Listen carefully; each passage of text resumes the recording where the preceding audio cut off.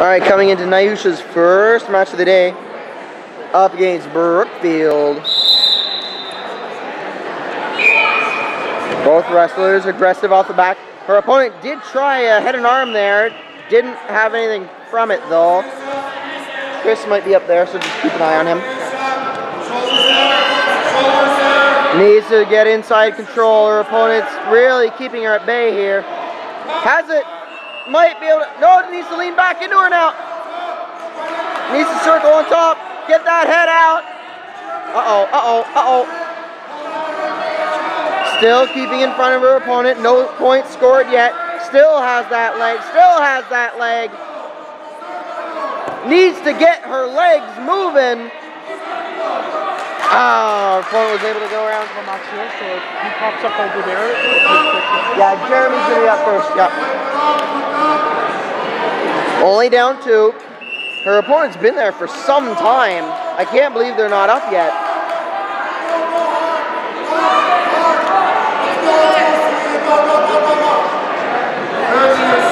You want to call them up any day now?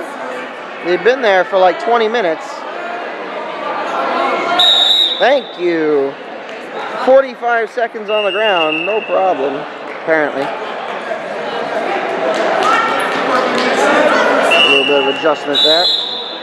Alright, only down by 2. Like, she's not lost anything. It just took forever to get stood up again. Her opponent really going for that head and arm every time. Really just needs to watch her level. Her opponent being passive. She's like pushing her away the whole time. Needs to just break down that left arm. Now has it. Needs to swing, take the back. And almost does. Needs to get that arm off. Or use it. She has a lot of position. She's far too bound up to her opponent.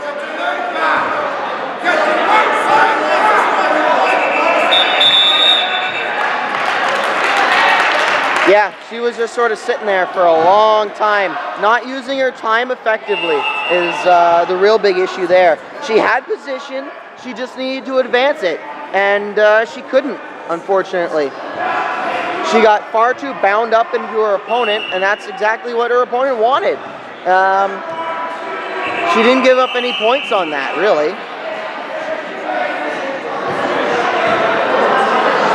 Gonna definitely be talking to her about advancing position a little bit more. Her opponent's keeping her at bay. She's stiff arming that left shoulder fairly consistently. If she can pop that off, she might be able to get inside into an underhook position or 2-on-1 possibly. Yeah, there's a few different things that she could do. She could come out and do, but it's 2-2. I mean, it's not like anybody's blowing away with this. It's just who can advance their position quicker than their opponent. That's all it is.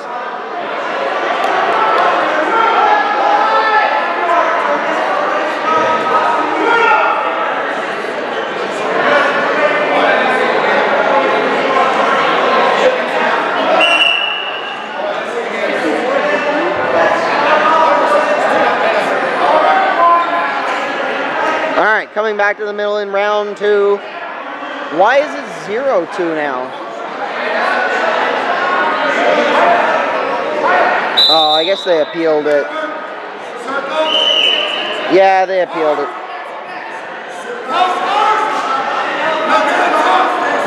You need to go faster than that, Niyousha. Come on. Yeah, that's the big lesson today. When you throw a shoulder throw, you have to throw it. If it doesn't work, you gotta get out of it. You're just giving up your back all day if you're just standing and falling into these things.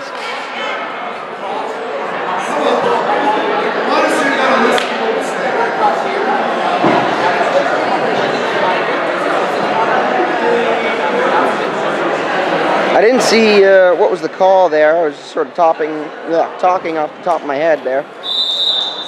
But now they're in the center. Her opponent seems a little bit gassed, standing straight up. Standing straight up. Legs way out in front. All she needs to do is go in. Clear and go in. Clear and go in. She's standing next to you. Her feet, her legs are right there. Clear and go in.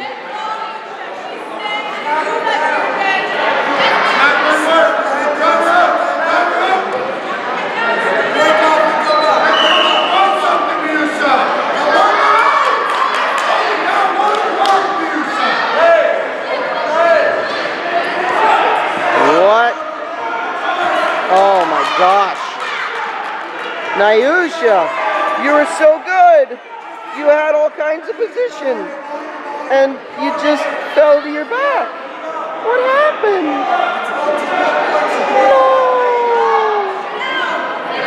No. Down by 8 now, 35. Calling up.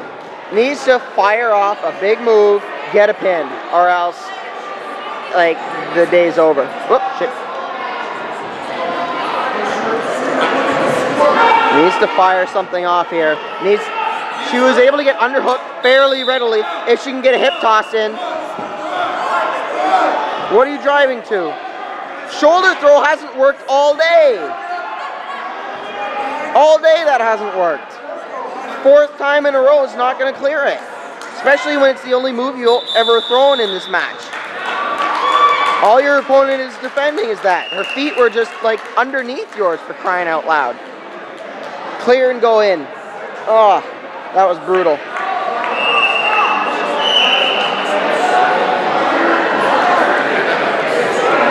Well, hey, that's the match. See you later.